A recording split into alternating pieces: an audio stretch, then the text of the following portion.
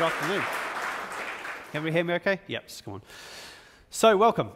This talk is not cool or hyped or fashionable at all. It's about modular monoliths. Yay. Some background to this talk, right? So, I'm on Twitter, and a number of years ago, I said this, you know, if you can't build decent monoliths, don't bother with microservices, because I saw a lot of people jumping on microservices, and they were just bound to fail. And I thought that was lots of wisdom, and so did 305 other people. Exactly. However, hold your applause, I got completely outclassed by the architect Clippy. I see you have a poorly structured monolith. Would you like me to convert it into a poorly structured set of microservices? 4,000. It's like a magnitude more. The other way to look at this is that.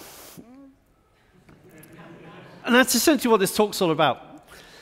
For those of you who don't know me, my name's Simon Brown. I am an independent consultant specializing in software architecture. I'm the author of a couple of software architecture books that you can find on leanpub.com. I also wrote a chapter in Uncle Bob Martin's Clean Architecture book recently. The chapter is called The Missing Chapter. It is there, because I do have a copy. And all of the stuff in the missing chapter is essentially what this talk is about as well. In addition to all of this stuff, I'm the creator of the C4 model, which I'll explain in a second, but in a nutshell, it's a hierarchical set of architecture diagrams to describe software architecture systems. And I am the founder / chief code monkey / everything else of a company called Structurizer, which is a set of tooling to create architecture diagrams. Why do I bring these two things up? First of all is the Structurizer stuff. The server side is basically two Java Spring MVC web applications, two modular monoliths running on Pivotal Web Services Cloud Foundry platform. So all of the stuff I'm talking about in this talk, I'm actually using myself. We often call this dog fooding, which is a horrible term, but there we go. I'm not using Docker or Kubernetes or microservices or anything like that. So again, this is all old-fashioned stuff. And furthermore, if you have a good code structure, it's easy to visualize it. So that's kind of where I'm more interested in this modular monolith stuff from. C4. C4 is my diagramming technique. It's context, containers, components, and code, and you can find more information about that at c4model.com. To give you a quick introduction, so this is a system context diagram for a system I built once upon a time. Basically, I built this thing here. It has different types of users and different system connections. We zoom into that system, and we show the containers inside it. By container, I mean application or data store. So here we can see that there's a web application, another Java application, and a bunch of data store things. We zoom into this content updater, this Java application, and we get to see the components inside that Java application. Again, it's nice and easy. It's all nice and hierarchical. You'll notice in the top right corner, there is a tweet component. Now, the tweet component in this case is just responsible for putting tweets into a Mongo data store and getting tweets out again. So this is level 3 of my C4 diagrams. So we zoom into this single box, the tweet component, and we get to see the code that implements it. Now, what have you noticed? Well, on the previous diagram, there was one box called tweet component. And now I've shown you the code, there is not one box called tweet component. It's gone. The tweet component does not actually exist. Where has it gone? The tweet component is actually a bunch of Java interfaces, in this case, and Java classes across a layered architecture. So we had this really nice, simple story unfolding, and then we've got to this final code level. The story stopped working. And it's at this point that people say, well, this doesn't actually matter because, you know, that tweet component exists conceptually. Yes, I guess so. I mean, it's a conceptual grouping of a bunch of Java interfaces and classes. But that's not the point here. The point here is that any abstractions we use to describe our software should reflect the code and vice versa. And that's essentially what this talk is all about. There's a great book about software architecture I'll refer you to called Just Enough Software Architecture by George Fairbanks. In this book, George talks about what he calls the model code gap. So picture the scene: you are at work, you're having an architecture discussion with your friends and colleagues, and during this discussion, you're going to be using words like module, component, service, subsystem, layer. Who's a Java developer here? A good chunk of you, excellent. So in Java, we often talk about building layered applications. Yeah? Does Java have a layer keyword? Oh. Does Java have a component keyword? Not really. And that's the problem. The languages that we use, and this applies to most other languages as well, the languages we use do not have these architectural constructs as first-class citizens, as first-class keywords. And this is the model code gap. So we talk about a module or a service or a layer, and if you can't map these concepts into the code base, there's a mismatch, isn't there? A mismatch between these two ways of thinking, bottom-up versus top-down. This is the model code gap. The other way to think about this is, imagine I ask you to draw me an architecture diagram of your software. You will probably draw me a quite high-level picture. Modules, components, layers, services, etc., and how they interact at runtime. If I were to find some tooling to reverse engineer a diagram from your actual code base, I'm not going to get the same diagram, am I? I'm going to get a very low-level, very precise diagram showing me classes, interfaces, folders, files, namespaces, package hierarchies, and so on. Again, this is potentially the model code gap. The model code gap manifests itself in a number of different ways. One of these is very simply this. You go and ask organizations, show me your architecture diagrams, and they have these wonderful looking, very colorful architecture diagrams sometimes. And then you ask the development team, do these make sense? And they go, no, because they don't match our code. And this happens a lot. And that's the thing I want to try and fix here as well. In the book, George Fairbanks says one of the ways we can address this model code gap is to adopt an architecturally evident coding style. Now, this sounds very grand, but basically it's just saying that the code structure should reflect the architectural intent. So there's a nice clean mapping between how we think about our system from a kind of top-down perspective and what the code ends up looking like and being structured. So this brings me on to how do we structure code, and of course there are lots of different ways to do this. So I'm going to walk through a bunch of the more common ways to organize, in this case Java code, but a lot of what I'm going to talk about applies to many other languages as well. The first of these is called package by layer. And what we're trying to do here is we're trying to organize code based upon what it does from a technical perspective. So hopefully you've seen this a million times before. This is typically a horizontal style of slicing of packaging, of layering. And you end up with code bases looking like this. So imagine we are building a web application doing something with orders. You might have some sort of web layer up here, an orders controller doing webby stuff. You might have some business service thing here, like an orders service, and then you might have some data stuff at the bottom. All familiar with this? Good. You've got different types of layered architectures. You've got the relaxed versus strict approaches to layering. The difference is essentially how many levels, how many layers down can you call? Do you call just the layers directly beneath you, or can you skip around layers? This is the difference between strict and relaxed. Why do we do this? Or why have we done this? And the answer is everybody tells us to. So you go and read a book on Spring in this case, and it says, yeah, organize your code like this, and it's a bunch of layers. You turn the page over, it tells you why, separation concerns, testability, etc., etc. Additionally, sample code bases. Every time you download a sample code base for some new framework, they typically are structured in a nice, easy way to understand, typically layered architectures. Any demos you see at conferences are typically layered architectures as well, and so on and so forth. There's something called cargo cult programming, which you may have come across before. And basically this is doing stuff because you think you should, but you don't really know why. And I think layered architectures and structuring our code as a set of layers falls into this category a number of times. And we often don't think very carefully about why we're doing this. We just kind of do it because we think we should, because that's how everybody else does this. Uncle Bob Martin, a number of years ago, wrote this great blog post called Screaming Architecture. And he basically said, if you look at most enterprise code bases, they all look the same. Web stuff, business stuff, data stuff. And that's typically reflected in the top-level structure of the folders and packages and namespaces and code elements.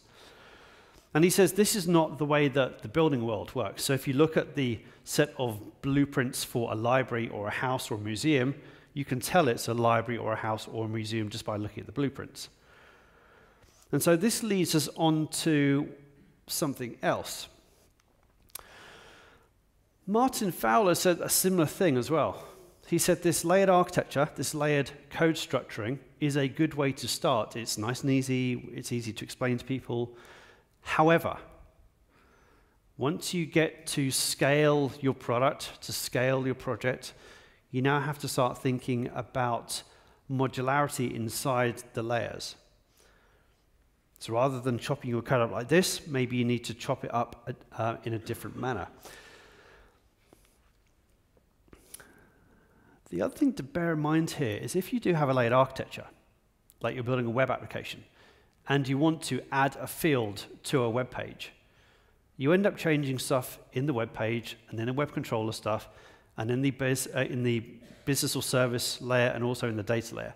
So many changes that we make to our software systems actually go across all layers anyway. So a layered architecture is not a particularly good or efficient way to structure code as well, from those perspectives. Alternative approaches. Number 2, package by feature. So this is basically flipping the whole thing 90 degrees. And rather than organizing our code and grouping our code by technical thing, we're now doing it by functional thing.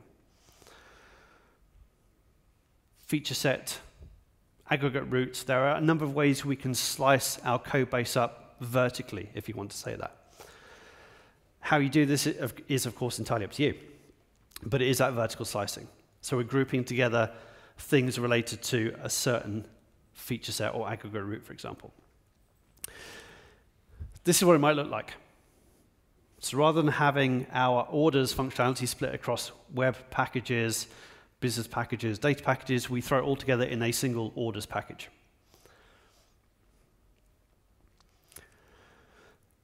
Is this better than package by layer?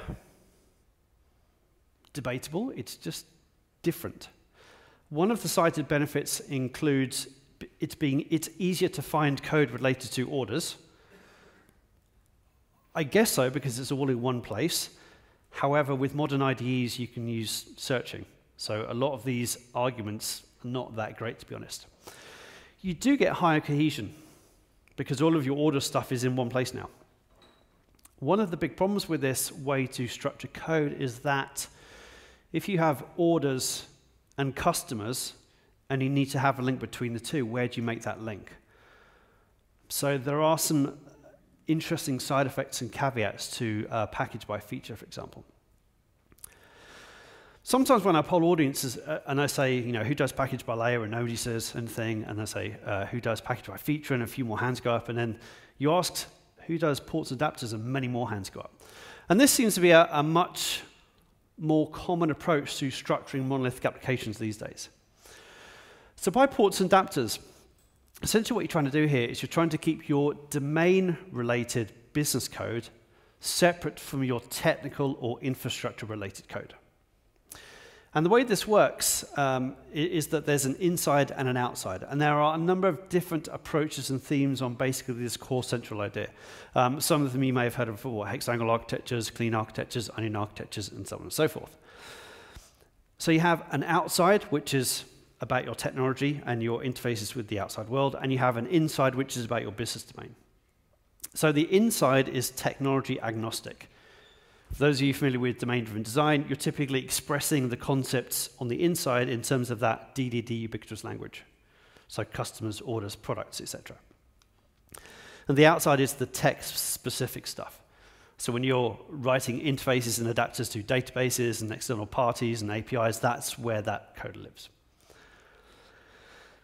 And there's one rule here, essentially. The outside depends on the inside, never the other way around. So it looks like this.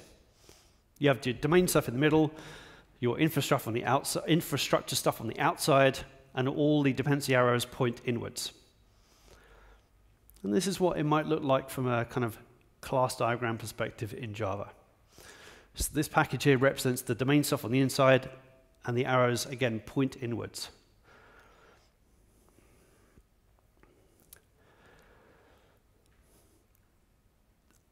I suspect that this approach to structuring code is also cargo culted a lot. And one of the reasons I say this is because not all frameworks are created equal. And what I mean by this is it's easier to wrap up some frameworks and some interactions with the outside world than others. So imagine you are building a web application, and your web application has 100 different pages that you display to the user. You have to basically create 100 adapters and wrappers, one per page essentially.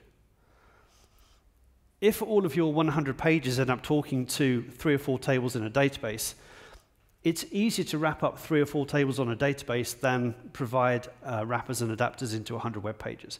So you have to be careful about taking ports and adapters at face value, because you might end up writing lots of adapter code and abstraction code that's not really necessary.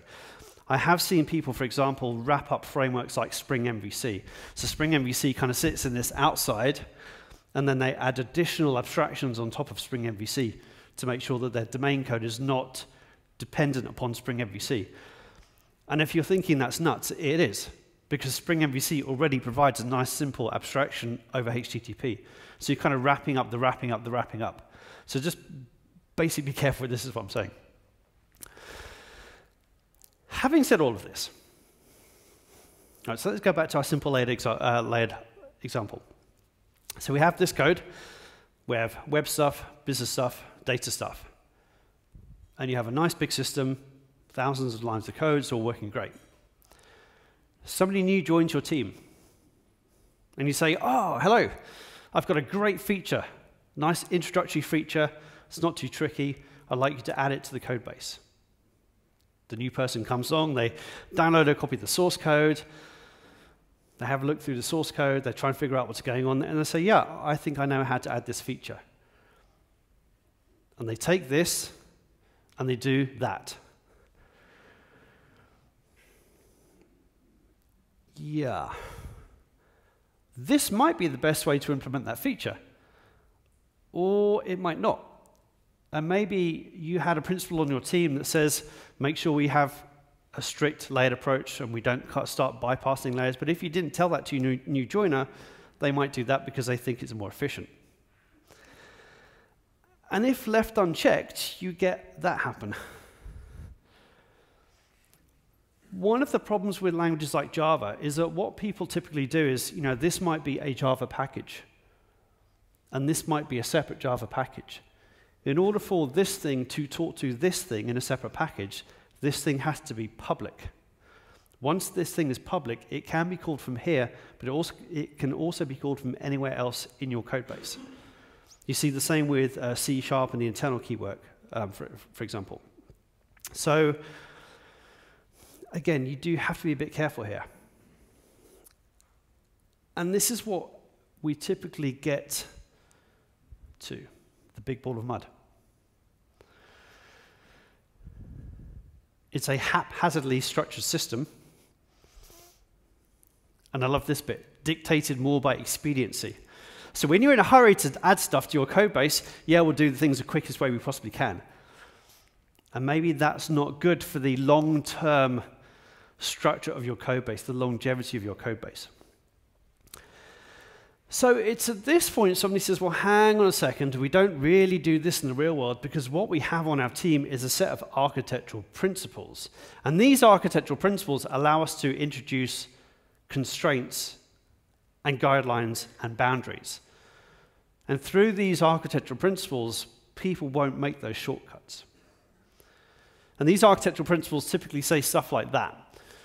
So web controllers should never talk to data access repositories directly. They always go through these services layer. Have you seen these sorts of principles in use? Yeah. And then you ask people, how do you enforce this? And their faces go blank. And they go, oh, I know how to answer this question. We trust our developers. Because we're agile. Yes. And how does that work out for you?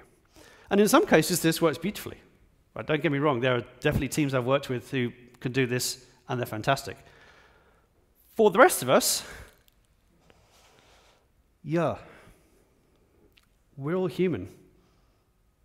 And if we need to move fast, we might start taking some shortcuts. And if we're on the Scrum train and we're trying to sprint, sprint, sprint, deliver, deliver, deliver, we might take more shortcuts than we perhaps really should do. And then we get a few weeks in and we go, we need a refactoring sprint because our code base is a bit of a mess now. Sorry. So this is the stuff you have to watch out for. It is, however, 2018. And given it is 2018, and we have all this machine learning and AI stuff, we should be able to build some tooling that helps us build well-structured code bases. In other words, we should be able to use tools that help us create nicely structured code bases. Does anybody do this? It's like one person going, yeah, a little bit. This is not a common thing. There's a book that was released recently called Building Evolutionary Architectures. And in that book, they talk about fitness functions. And fitness functions, they're quite broad in nature, and you can use them for asserting quality attributes, scalability, performance, security, that sort of thing as part of your build process. You can also use fitness functions as a way to assert something about the fitness of your code base. So cyclomatic complexity, coupling, and so on and so forth. And one of the ways to do this, of course, is to use tooling. And there are a number of tools out there that can help you create some fitness functions that run assertions on how good or bad, objectively, your code is. Static analysis tools, and you have a bunch of architecture violation checking tools. So I'm thinking about things like JQ Assistant that you can write rules with, ArcJava, ArcUnit, and so on and so forth. And what you can do with these tools is you can start to define rules that look a bit like this.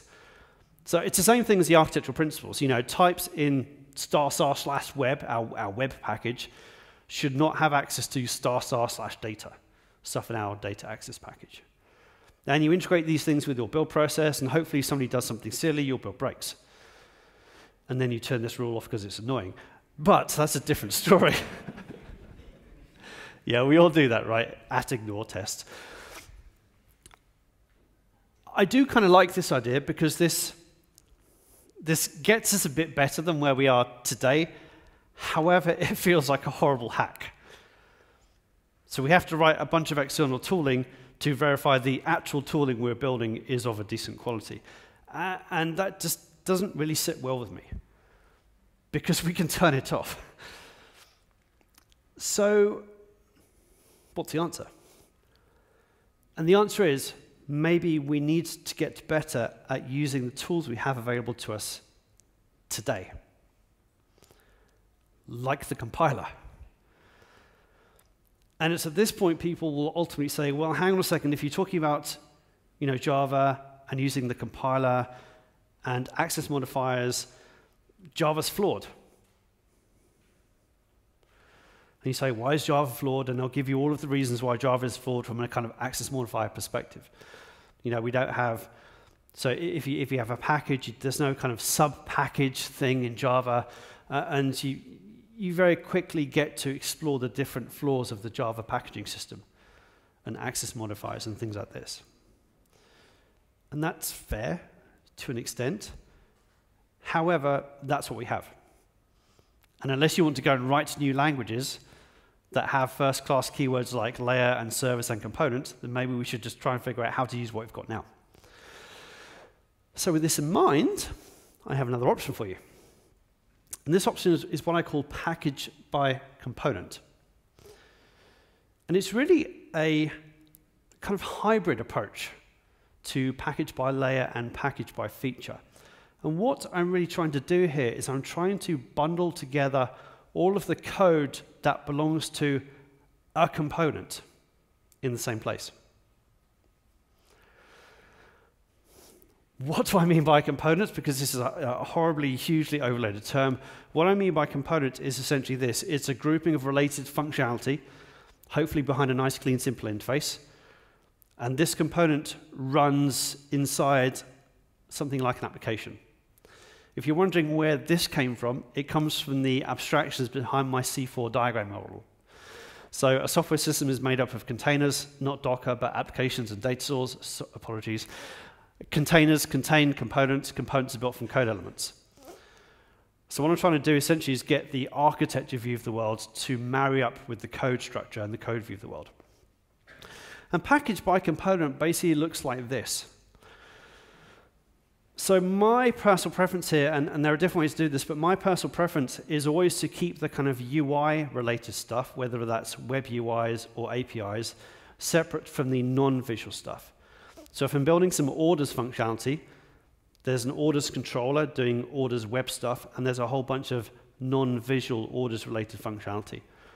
So business service stuff, business logic, and data access. So this whole thing I'm going to call an order component.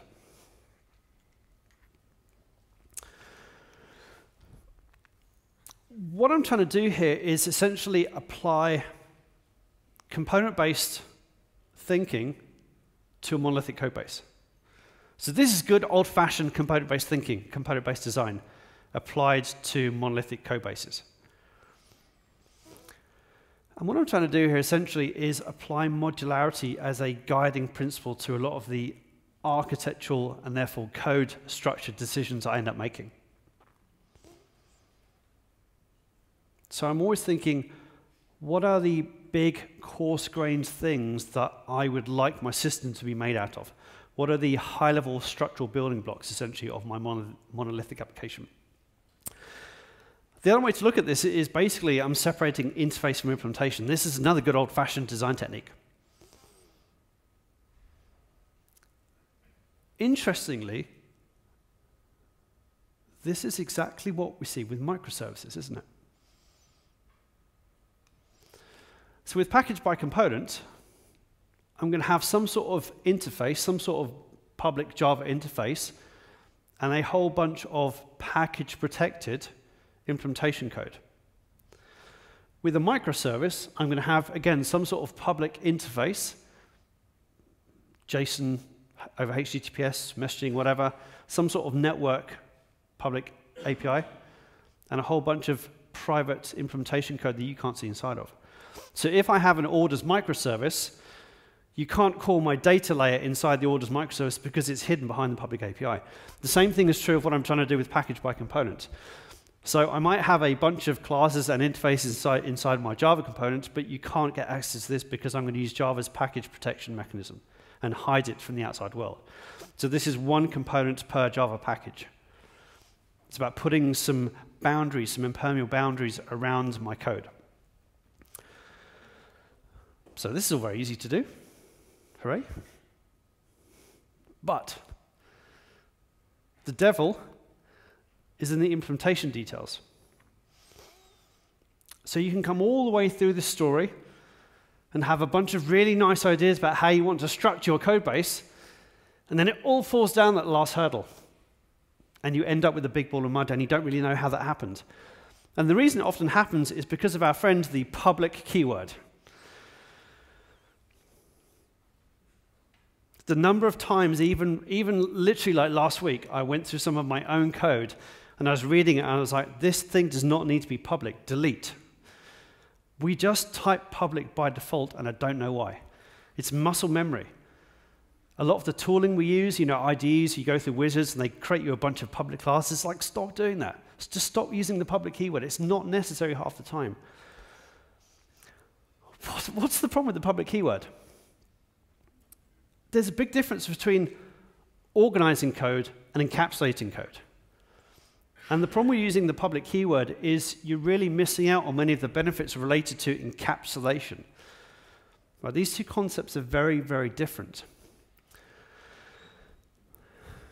I've given you 4 examples of some orders-related functionality. Number 1, package by layer. Number 2, package by feature. Number 3, ports and adapters. Number 4, my package by component approach. If we take these 4 simple examples and we assume that all of those interfaces and classes are made public, so again, this has a Java slant, but you can apply this to other languages. If we make the assumption all of these types in the examples are public, you get 4 versions of the same thing that are very conceptually different, so they're conceptually different architectural styles and structures, but they're actually syntactically identical. So here are the 4 examples, laid out side by side.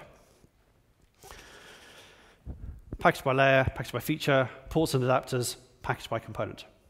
If we make the assumption that all of these types in these packages are public, all we are using these packages for is organization. They're like folders.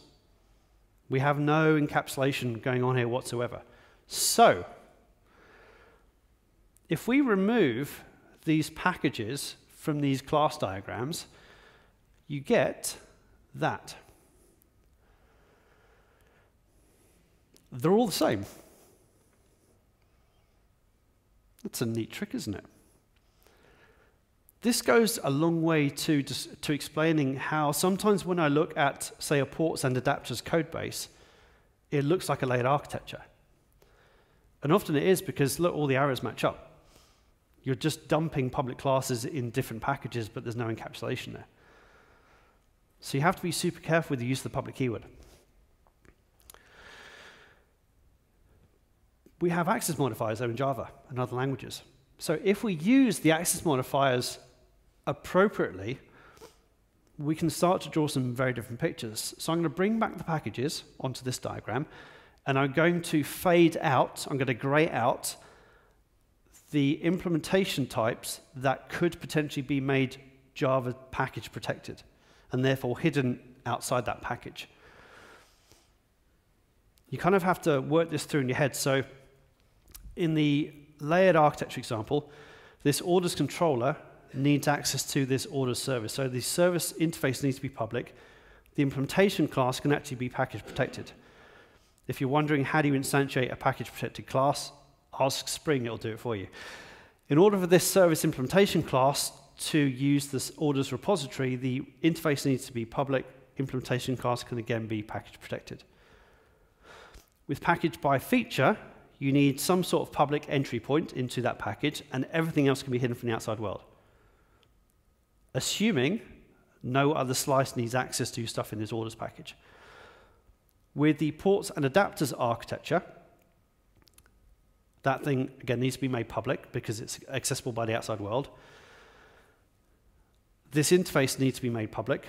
The implementation class can be package protected. And this interface needs to be public because it's dependent upon by this potentially package protected implementation class sitting outside. In my package by component, again, that thing is just public. And we have a public interface here and a bunch of package protected implementation code. So now you can see that actually layered architectures and ports adapters are not that different depending on how you look at them, whereas these other two versions are quite different. And that's the thing. It's always worth having some extra thinking time and making sure that the way you actually implement and structure your code matches back to how you intend your architecture to look from a top-down perspective. And one of the things I think you should do here is use encapsulation. And really use encapsulation to minimize the number of potential dependencies. If you have a code base and everything is public, everything can be called from everything else.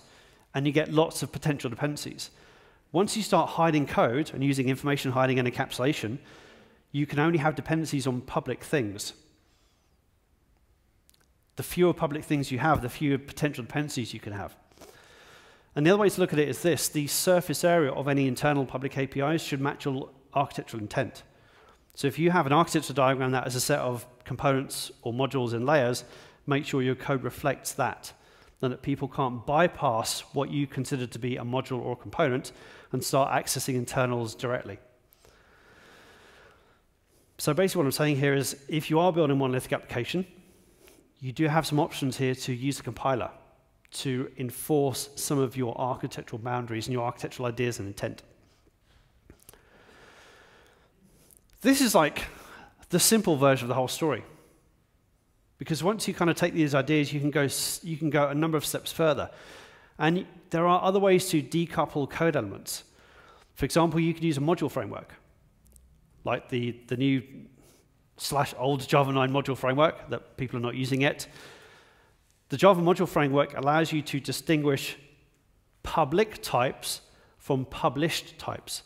So you can write your entire code base as a bunch of public types, and when you create your module manifest, you only export and publish a specific subset of those types.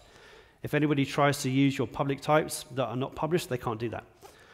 So there are module frameworks out there that allow you to, again, create this distinction, to decouple interface from implementation. You could also go further and split your source tree into multiple parts. So multiple Maven modules, Gradle modules, and so on and so forth. So you have one source code tree per thing, per module, per layer, whatever. You do have to be careful with this. If you are doing ports and adapters, having separate source trees is, I think, a recommended approach. Because one of the anti-patterns I see with ports and adapters style architectures is you have two code bases. One for the stuff in the middle, and one for everything else around the outside. So you have like a domain source tree and an infrastructure source tree. And the problem with doing this is, if you have one source tree with all of your infrastructure code, it's very easy for infrastructure code to talk to each other. So again, if you slice your ports and adapters code structure into multiple code trees, you can stop this thing happening at compile time, for example. The problem with doing this is there are lots of trade-offs. Because the more source trees you have, the slower and more complicated your build process gets. So there's probably some sweet spot depending on what it is you're building and the size and complexity of the thing you're building. More generally, of course, every decoupling mode has different trade-offs. And this is where we actually get back to microservices again. Because microservices is, if you like, the ultimate decoupling mode, isn't it? Rather than having a bunch of code kind of sitting in the same process with some boundaries around it, you've got separate processes with essentially networks in the way. So that's the ultimate decoupling mode, but there are a bunch of trade-offs associated with doing that. And this raises a rather tricky question. How do you know what style of architecture suits you? Do you go for a monolith, or do you go for microservices? And unfortunately, I see lots of people jumping on microservices for reasons around fashion and hype. And they're failing. This is what George Fairbanks, again in his book, calls architecture indifferent design. So choosing an architecture, choosing the style just because why not? And not really thinking through the trade-offs and the caveats about that particular architectural choice. One of the things I recommend people do is use agility as a quality attribute. So quality attributes are things like performance and scaling and availability and so on. What about agility? So how fast do you need to move as a team? And which parts of your code base, which parts of your system need to move fast? Which parts of your code base are potentially more volatile than others? And maybe you use this information as a way to make a much more informed decision. So maybe you have the bulk of your code in a monolith and a bunch of smaller services around the edge that need that volatility, or that needs to be able to change with that volatility, rather. And in all of this, a good architecture gives you agility. And again, this kind of makes sense, doesn't it? If you've ever seen those big, horrible code bases, the big balls of mud, the spaghetti code systems, when you change something here, a whole bunch of stuff here breaks, and you don't know why, and it slows you down. A good architecture gives you agility. What I mean by a good architecture, this is somewhat subjective, but what I mean by a good architecture is something with high modularity. It's something that has a good, well-defined structure. And one of the problems here is you don't get that for free. So you have to put some upfront thinking, let's call it upfront design, to come to a nice, well-defined structure. And this is one of the reasons why people jump on microservices, because microservices gives you a strategy for decomposition and modularity. It's a bunch of separate processes running around on your network. So people use microservices architectures to enforce code boundaries. And in many of the conference talks, certainly over the past few years, you always find people comparing this thing to these things down here, these horrible monolithic big balls of mud, and that's really unfair. I mean, historically, monolithic applications have looked like this. I would definitely grant you that. But this is a really unfair comparison, because what I see a lot of people doing is they say, we have one of these, and we've been building one of these for 10 or 15 years, and it is a mess. And we can't change, it's just too slow to add features now. So what we're going to do is rewrite it from scratch in that style. I can see people going, no, really? Yeah, I've had a number of organizations I've spoken to this year who've basically told me this exact story. And what they unfortunately end up doing is they end up taking their approach to building that, and they stick, typically, synchronous HTTPS calls between the things in the monolith. And they end up with that. And furthermore, all of this has to be lockstep deployed. But hey, we're doing microservices on Docker Kubernetes. CV-driven design. So yeah, basically they end up with a distributed version of what they had before, which is really poorly performing and so on and so forth. Now, this is a much fairer comparison. I would like people to maybe just do this first. So as I've described to you during this talk, it is possible to create modular monoliths. You have to put a bit of thinking into this. You have to make sure that your code structure reflects your architectural ideas and intent. And again, you use agility as a quality attribute. Maybe you have most of your features in that thing, and you have a bunch of services floating around the edge where that makes sense.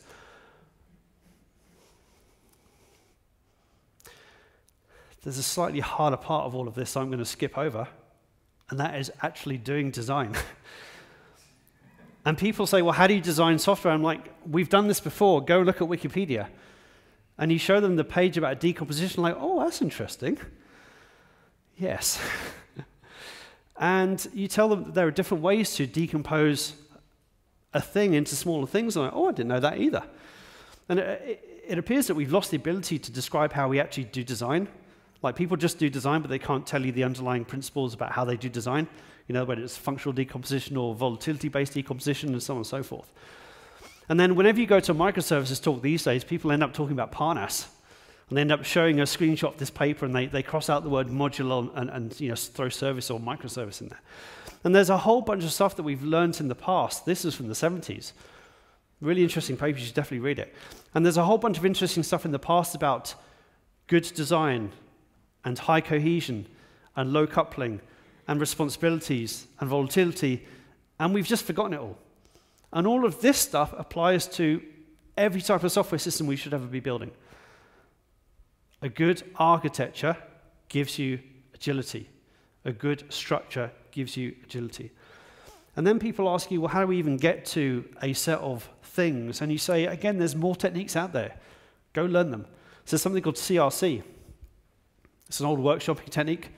Used to be quite well used around the kind of RUP era, Russian Unified Process. Fell out of fashion. It has class in the name, classes, responsibilities, collaborators. It's a workshopping technique for doing class-level design. We don't do class-level design in meetings anymore. But you take this approach, and you scrub out this first word, and you make it component, or module, or microservice. And you get the same approach, you get the same collaborative design approach applied at a high level of abstraction. So you get good at design. You get good at design, you throw stuff into a monolith first. Once you're happy with your design and your decomposition approach in a monolith, Then you take stuff out into microservices world if you need to. Right, so microservices architectures do provide a bunch of benefits. Agility, scalability, resilience, and so on and so on and so on. But this is way harder to deal with. More moving parts, automatic provisioning, monitoring, log aggregation. You're also paying more as well. So one of the reasons I brought up Structurizr right at the start is because it's a startup. As a single-person startup, I want to deliver stuff quick. I don't want to be spending months messing around with Docker, Kubernetes, log aggregation frameworks, and all this stuff. I just want to throw stuff on the web and get people using it. So Structurizr is 2 modular monoliths. I don't have to deal with all of this stuff yet, but I could do if I wanted to. So yeah, choose microservices if they give you benefits. Not because your code base is a mess now. Because that's not going to fix any problems, of course. Whatever approach you do go for, whether it is a modular monolith or a set of microservices, don't forget about the implementation details.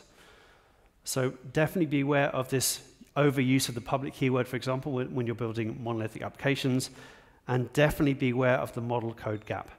So if you have a bunch of architecture diagrams, make sure they match your code. And that is basically that. Thank you very much.